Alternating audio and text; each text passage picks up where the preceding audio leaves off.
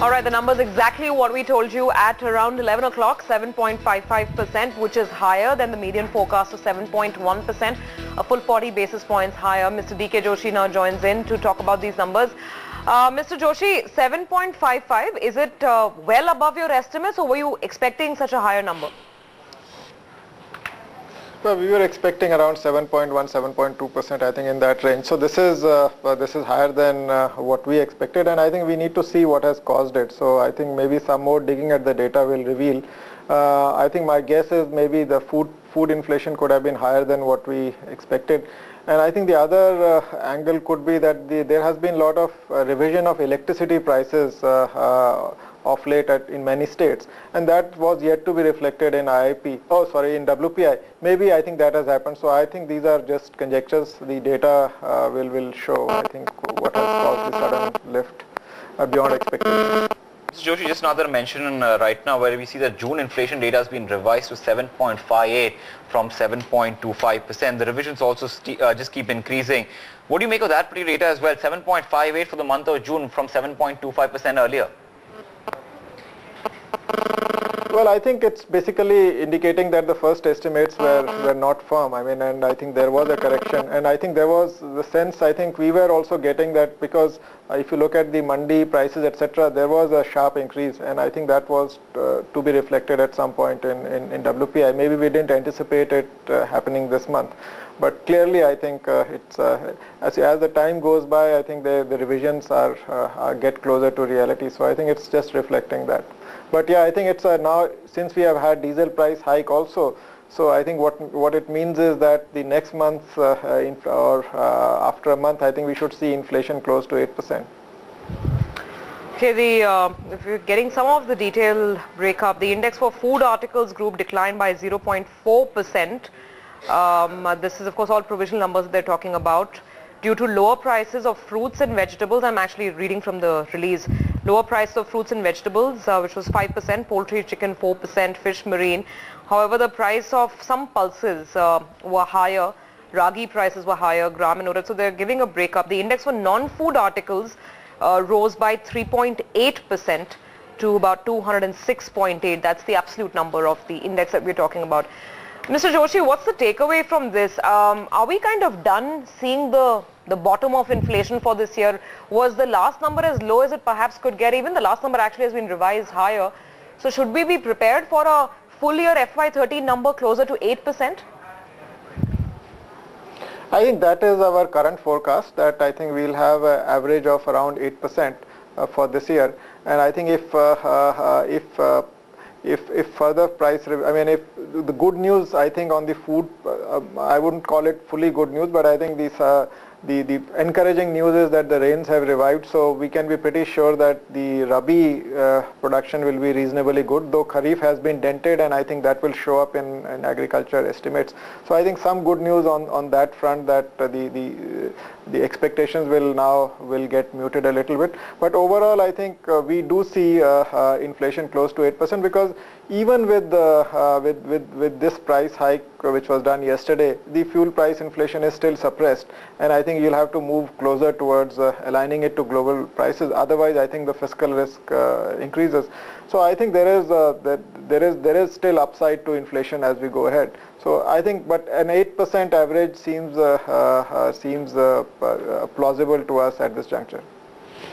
All right, fair enough. 7.55 is the kind of figure that we've got. Let's also get another voice. Aditi Nair, senior economist at ICRA, is now joining in. Aditi, thanks so much for joining us on this leg of the show. Your initial reaction when we talk about the latest inflation data?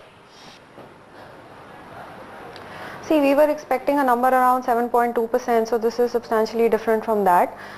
Essentially, one of the concerns that we had as far as August was concerned was that at that time there were very substantial concerns related to the monsoon, and the deficiency in the monsoon had come down between 1st of August and the end of August. However, there was still a large expectation that there would be an El Nino impact in September. So essentially, what we were expecting was that food prices would go up fairly substantially because of the monsoon related concerns in August. Some of these may concerns have been addressed now that the withdrawal of the monsoon has been delayed in September. So to some extent food prices may see less of a spike in the coming month. Also, the other big concern that we had was that crude oil prices had firmed up very substantially over the course of August, and that clearly was something that was going to put pressure on the overall headline inflation. Okay, Mr. Joshi, just want to point out the number. I've got the release, and the manufactured product increase year over year is about 6%. So we are again moving far away from the RBI's comfort zone on seeing core inflation cool off. So would that be an added reason why the Reserve Bank will definitely not look at cutting rates anytime soon? It's kind of strange that the core inflation is going up and the economic growth is down. And I think if you look at the state of the manufacturing sector, there's near stagnancy or rather degrowth. So I think it's kind of difficult to reconcile rising core inflation there, because the demand in the system is definitely fading. Maybe it's the impact of depreciation on imported inputs, and then of the rupee on imported inputs, and then on the wholesale prices of some of the manufactured products. But I think I still find it pretty awkward trend. I mean, that growth going down or demand going down, and I think core inflation on a rising trend. Actually, let's just look at the breakup now. Why is it that manufactured product inflation is back to 6%, which is never a good sign? An economist will always vouch for that. Sugar has shown a lot of inflation. We're talking 16% compared to just 6% last year, and even if you compare it to the last month, it wasn't such a high number. Edible oils has shown an increase, about 10.5% here, and on cement and lime again there's a big surge, about 13.5%. Some of the components of manufactured products which are taking that number itself to about 6 odd percent. Aditi, what is your sense? Is this a big concern that core inflation continues to nudge back up? I think definitely we were expecting core inflation to notch up slightly, but 6% kind of a number is not what we were looking at. As Mr. Joshi was saying, it does seem a bit strange that we have consumption slowing. We've seen that from the GDP data, and we've seen that from the latest IIP numbers, that consumption demand seems to be cooling off, and pricing pressure we expected would have weakened to some extent. Of course, edible oils is something that was a concern, given the fact that oilseeds haven't been doing too well, and India is a net importer of edible oils. So that was expected to happen, but a 6% kind of a number is definitely a concern.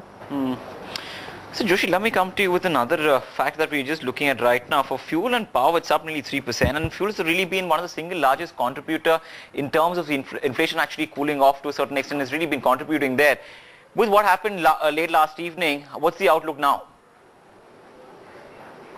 Well, I think the increase that was affected yesterday is going to push the overall WPI inflation by almost 60 basis points. So that is the first round effect. And we know that unlike petrol, diesel has significant second round effects. So I think, but in a depressed economic scenario, the second round effects are a bit muted. So I think the quantum of second round effects will not be that large. But clearly, I think in the next month's number, you should see the reflection of diesel price increase, and also the second round effects will play out to some extent. So overall, I think, as I said, I think inflation will be around 8% for the next few months.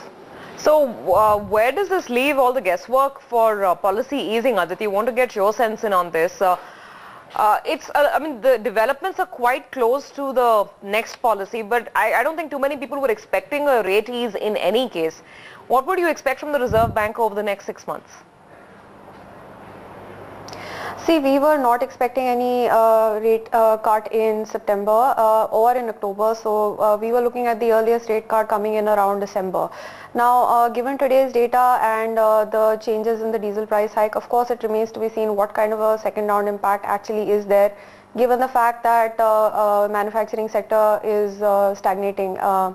to a large extent, and that consumer demand seems to be coming off.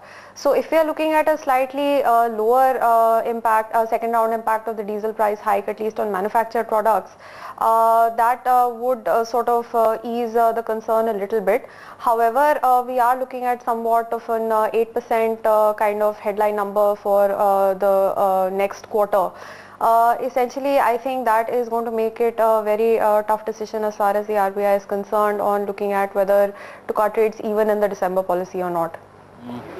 So Joshi, let me ask you this now. When we're talking about the options in terms of what the RBI can actually do from here, late last night you had that huge announcement coming in from Fed itself regarding QE3 coming in. Now put that into the context of what we have domestically. You have weak IIP, your auto sales numbers have been showing a weak growth outlook. All of that has been weakening. The recent inflation number that we just tracked in the last couple of minutes has also inched up. Is there a case where we could probably see somewhat of a concerted effort coming in from central banks across the globe where they could actually support QE, or that's a far-fetched idea right now, looking at our own situation?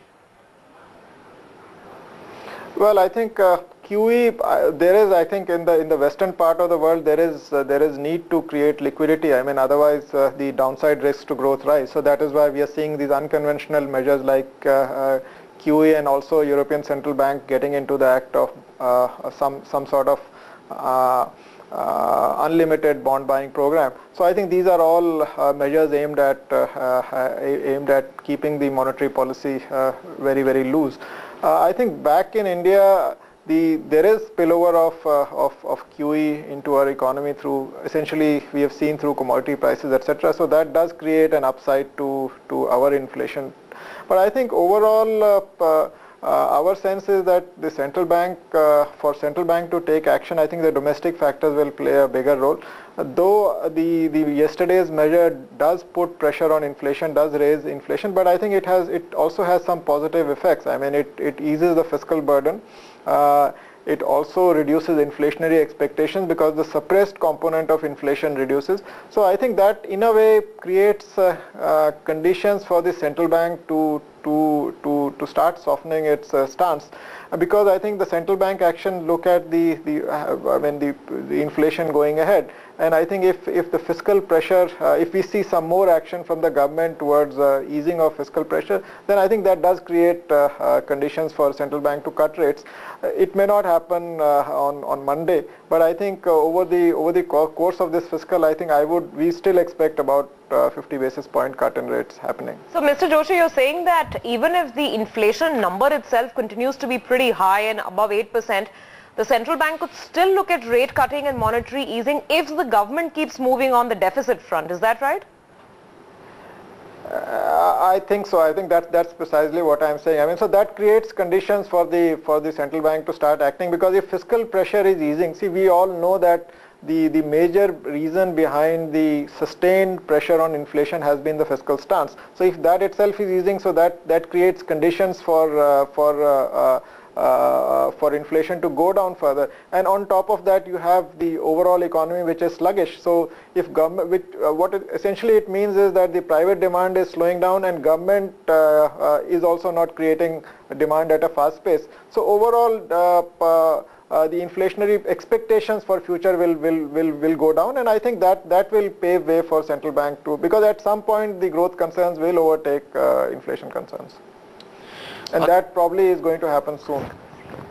All right. Aditi, just one quick outlook in terms of the agri space as well, because monsoon seemed to have improved a little bit. In your own sense, how would that actually pan out in terms of a component for inflation for next month?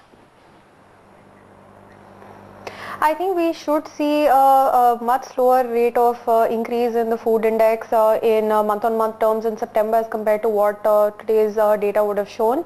I think the concerns were very substantial in the month of August, and they have eased to a large extent in September, and that should definitely start showing up in the data from September onwards.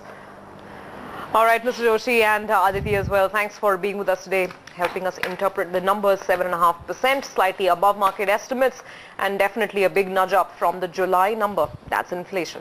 Market's still holding on to gains of nearly 2%. So now all eyes on that important policy meet coming up next week. I think the expectations are very, very, very low. So if then the Reserve Bank decides to surprise, then who knows? But of course, absolutely almost zero expectations for this policy. Fair enough. On that note, it's a wrap on this edition of Market Path. Stay tuned. F&O Spotlight coming up in just 2 minutes from now.